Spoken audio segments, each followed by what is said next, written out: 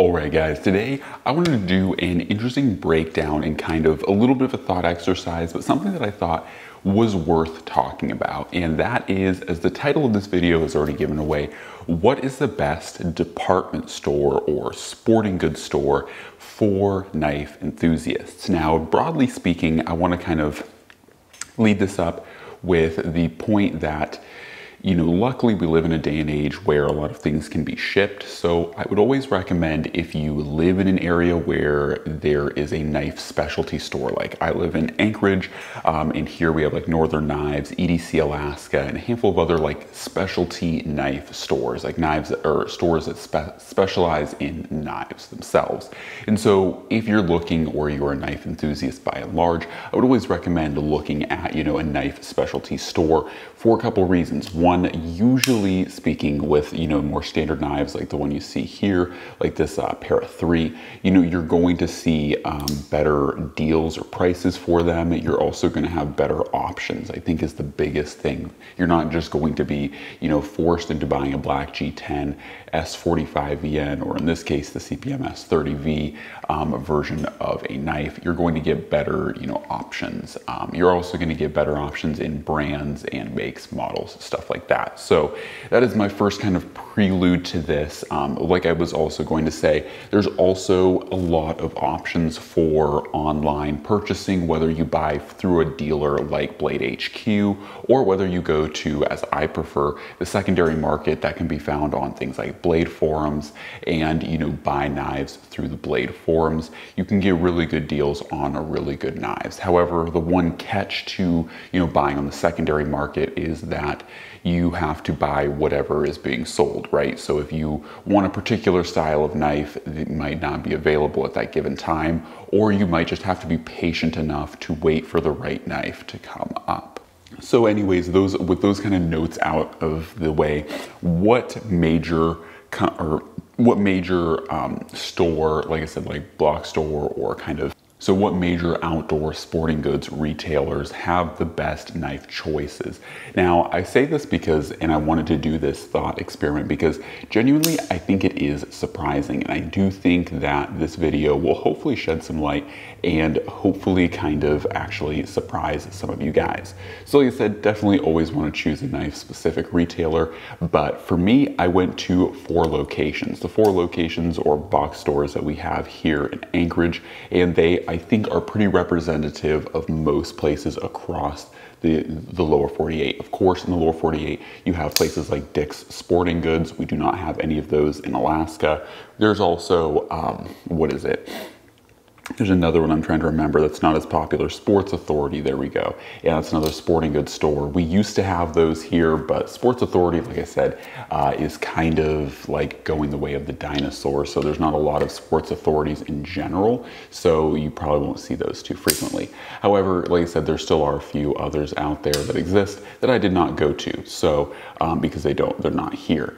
Now, like I said, the ones I went to were Bass Pro Shop, I went to REI, and then I went to Sportsman's Warehouse and Cabela's. And I think those are like the big 4 sporting goods places where most people are going to go who are kind of teetering on that like knife enthusiast level. Now, of course, too, there's a lot of other things at sporting goods places. There's fishing, hunting, different things. And so I'm not saying that you should go to a sporting goods place specifically for knives. They carry a lot of things. They're kind of like a general store, but for outdoors things. So you're gonna find like fishing rods, lures, you're gonna find firearms, ammunition, you're gonna find a lot of other things. So that's why knife specialty stores are always going to be the best for knives, is because a general sporting goods store is going to carry a multitude of things for outdoors, and knives just so happen to be one of those things.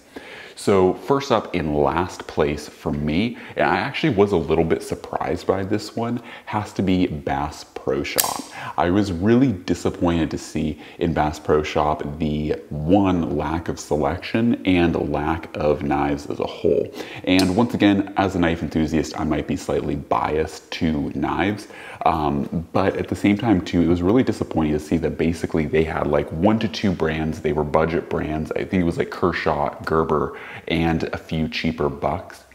and it was like one small row in the store. So you have this huge store, you have a literal like fish in a tank and all that kind of stuff. So when you walk into Bass Pro, like your expectations are set, in my opinion, kind of high for everything, right? Like for clothing, for firearms, for knives, for like all of the, you know, typical outdoor stuff. And I think as far as Bass Pro goes, they do a pretty good job with just about everything else. I think they could have a slightly wider selection of firearms, but they do have some like AR-15s, you know, some good modern sporting rifles, I guess you could say, and then also lots of hunting or firearms, just as you would expect, like as a typical hunting store would have.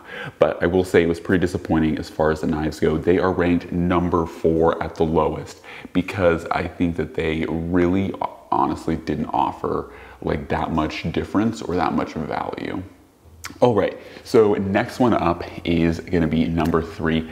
And for me, number 3 is REI. Now, REI is an interesting one because REI, for those who don't know, pretty much exclusively, like in their selection, they pretty much exclusively carry Benchmade and Leatherman. Now they do have a few other brands and they have like a few other things, but by and large, when you go to most REIs, they basically just have like Benchmade and Leatherman. And I don't hate Benchmade and I definitely don't hate Leatherman by and large, but when I built this list, I built this list to compare like what is the best as far as quality of tools. And so they do strike well in having good quality tools. Like Benchmade by and large a little bit pricey, though that kind of fits honestly the motif of REI because REI is kind of expensive as a rule. But you know, like the quality as far as Benchmade goes, like it's better than, you know, your baseline Gerber's, Kershaw's, stuff like that. So it is quality, and of course Leatherman's right there with them, but the selection is like basically you get like 10 models, you know, of tools to choose from, and that's it. Like take it or leave it, and that's being generous. I think there's probably like 6 to 8 like actual like knives that they have there, or different models to choose from, and some of them are fixed blades, some of them are folders, and so you have things like the 940 Osborne there. You have things like the Mini Adamas. I should have pulled my Mini Adamas, but I pulled my Auto Adamas. But you have things like that. You have the so you have stuff like that. You have like the Bug Out, obviously. You have those different knives. And so classic staples of Benchmade, but it's just kind of disappointing to see, you know, like that it's just Benchmade. And then of course you have like the Leatherman Wave, the Charge, the Signal, like all of those typical tools. So I give them number 3 because they do well in like having reputable brands and like quality tools, of course. All of them being USA made, I like that. But at the same time too, it's like you're given Benchmade and Leatherman. Those are your only 2 choices. You don't get anything else. And if you don't like those brands, then screw you. It would be nice to see something like some of the USA made Spydercos, like once again, the Para 3 or PM2. Those would be really cool additions in my opinion. Anyways, I don't really think REI sells a lot of knives, and I don't think they really specialize towards that because, to be honest, like I said, like REI is one of those interesting sporting goods stores because I think that they genuinely appeal to a different audience of people who are more like glamping as opposed to actual camping, or, you know, like people who are backpacking but in more of a kind of mundane or urbane kind of way. So like they're trying to appeal to those people who have more sensible tastes. So I think that's kind of their angle and why they just don't carry a lot of knives. I don't think they really move a lot, so I don't think that they would cater to them. Anyways, next one up is going to be Cabela's. Now, I was kind of almost hesitant to go to Cabela's because, for those who don't know, Bass Pro Shop bought up Cabela's, or maybe it's vice versa. I can't remember. One of them bought the other, and so they're basically a conglomerate in the same, but they are technically 2 different stores. At least here in Alaska, you have like Cabela's and you have Bass Pro. I think that's pretty representative of the lower 48 as well. So I did want to check them out and give them their fair shake, and I was actually pretty surprised to see that Cabela's had probably the 2nd largest selection, not only to first place, which we'll get to in just a minute, but they had a decent selection. I would say probably once again, the 2nd place selection, where they had what I was looking for, you know, is a good amount of quality tools, a good amount of price range, and a good amount of like selection, like just a good amount of tools to choose from. And I think I really saw that with Cabela's, where you saw everything from your traditional case, you know, traditional folders. You had, of course, Benchmade's, Spyderco's. You had mid-range like Kershaw's. Of course, lots of buck knives. Like they had probably the most amount of buck knives of any knife or of any like place I went to. They definitely had a ton of buck knives. They had some ZTs like the 0562, like this guy. They had the 0450. And in case you guys are wondering, I did pull all these knives specifically because these are knives that I did legitimately see at these stores. Of course, I do have more specialized knives that would not be at these stores, but figured I'd pull out like knives that I actually saw, minus this tactile up in the corner. The tactile is just existing up there, don't mind it. But anyways, so yeah, so they had a decent selection, a decent price range, and once again, a decent amount of quality tools there. Once again, I would consider Benchmade, at least for beginners and people who aren't like deeply immersed into the knife world, I would consider Benchmade like a quality knife company. Spyderco, obviously quality. ZT, despite what people will say on the forums, ZT is quality. You know, like they had a decent amount of quality choices there. Once again, the Kershaws and stuff, not quite as high quality, but still just fine. They had some CRKT stuff there too.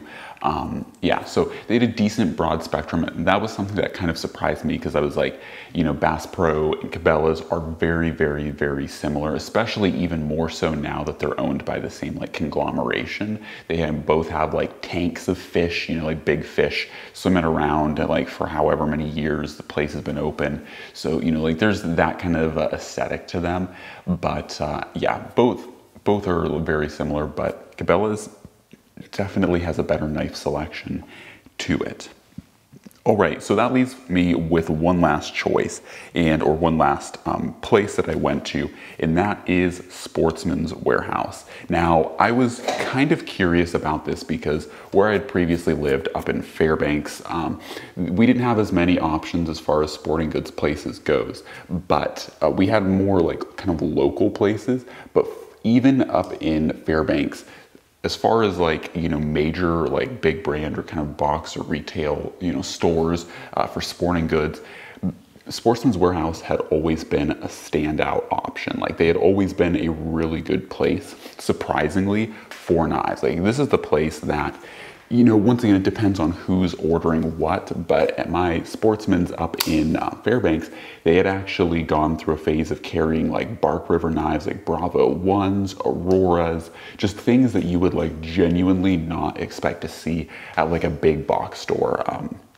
These are the types of knives, like I said, like Bark River knives are getting definitely more into your custom / semi-custom / like specialty knives. Like you're not expecting to see that level of knife at like a retail store because these are just knives that are not made in retail store quantities. And I think that's kind of like where a lot of like knife enthusiasts may not quite get it, or people new to the knife world. Like, why don't I see like TRM at, you know, a big box store? It's because TRM doesn't make enough knives to supply a big box store, right? Like TRM cannot manufacture enough knives to be able to supply, you know, 500 stores with their knives, right? It'd be cool, but they don't possess that capability. Whereas someone like Benchmade can make enough 940 Osbornes to support 500,000-600,000 stores probably.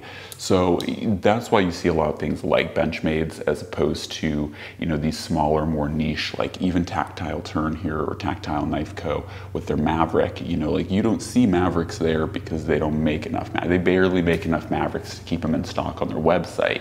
So they're very low production knives. So I will say it definitely impresses me to see Sportsman's, you know, where they have like, you know, specialty knife brands like Bark River, they are present on their display. Now, unfortunately, they didn't have any Bark Rivers today, but I'm saying like I have seen those in the past at Sportsman's, and it is pretty impressive to see those. But for sure, even when I went to and to like kind of scope it out and scout it out, there were definitely tons of Spyderco's. There were tons of Benchmade's. Like legitimately, they had like one of their whole, you know, like display cases just full of different Benchmade's. And honestly, I will say they have pretty reasonable prices. Like if you go to REI to buy a Benchmade, you're going to be paying the butterfly tax for sure. But oftentimes what I found with like Sportsman's, they will usually try to price, especially their Benchmades, but some of their others like Spyderco's, like a little bit below average. Like if you go to Benchmade's website or you price them out online, like they will usually be like $5 to $10 less, which isn't a huge savings, but it's still like competitive. It's a little bit less than the baseline price on these knives. So I am pretty impressed by that. Of course, they had lots of Kershaws and like a few Mora knives in there. And so I would say like they definitely have the best range of price, quality, and selection. Like there's a pretty high chance that if you walk into a Sportsman's and you're looking for knives, even if you're like an enthusiast level of knives, you might actually find something that you are interested in. Like they had the new like SHOT Show edition of the Bailout. They had the new editions of the, what is it, Shootout. And so they had like the newer kind of Benchmade knives. And once again, Benchmade's a little bit more mainstream, but at the same time too, I think places like Sportsman's, once again, like they kind of have to go with more mainstream knife companies, because once again, when you're trying to supply 500 stores with the same knives, you know, create this, you know, uniformity in your stores, then it ends up kind of trickling down to, but we have to go with bigger knife companies like Spyderco, like Benchmade, who can meet those demands. Even places like ZT, you know, can still have the production capacity to supply, you know, a few hundred stores, as opposed to, you know, these really niche brands like TRM or Tactile Knife Co., or even semi-larger companies like, you know, Emerson or Heretic Knives, where, you know, these knife companies are just not producing the numbers that, or the quantities that would be requisite. So anyways, Sportsman's Warehouse is the winner of the kind of unofficial list. If you are looking, I would say, like for me, in my mind, a lot of people, I think, overlook Sportsman's Warehouse as a place to get sporting goods stuff. But for me, in my opinion, I've always really liked them, as far as like they almost always have a good selection of ammo, firearms, and knives. And for me, that's a huge win. And of course, I should note too, Sportsman's does carry a lot of different multi-tools, and Leatherman especially being one of them. So if you are looking for Leathermans, in fact, my much beloved Leatherman that I don't have here to show, but my, you know, like much beloved G10 Charge Plus was in fact an actual Leatherman special with Sportsman's. It was like the earth colored G10 Charge Plus. So it was actually a Sportsman's exclusive. So kind of shows you how much I like them, but also was just a really good like colorway. So I obviously had to pick it up, but yeah, so I do think Sportsman's is pretty good, but I feel like a lot of times people look at REI, they look at Cabela's, they look at Bass Pro, and they're like, oh yeah, that's where we go to get these things. But honestly, I would not overlook Sportsman's for just in general sporting goods stuff, but also especially knives, because they almost always are killing it with knives. Like to all of the Sportsman's warehouses I've been to, and in fairness, it's not like a ton of them, but to all of the ones I have been to, they pretty much always have a really, really solid knife selection. And so as a knife enthusiast, I do appreciate that a lot. But yeah, so hopefully you guys found this video enjoyable. I know it's been a lot of talking and not a whole lot of like playing with knives, but I thought it would be fun to kind of do this video and, you know, talk about the different knife companies out there that or the different, I should say, big box stores that carry knives, sporting goods stores that have these selections. Of course, there are other stores, and I might redo this video in the future, given that nature. But anyways, guys, hopefully you enjoyed the video. As always, God bless, and I'm out.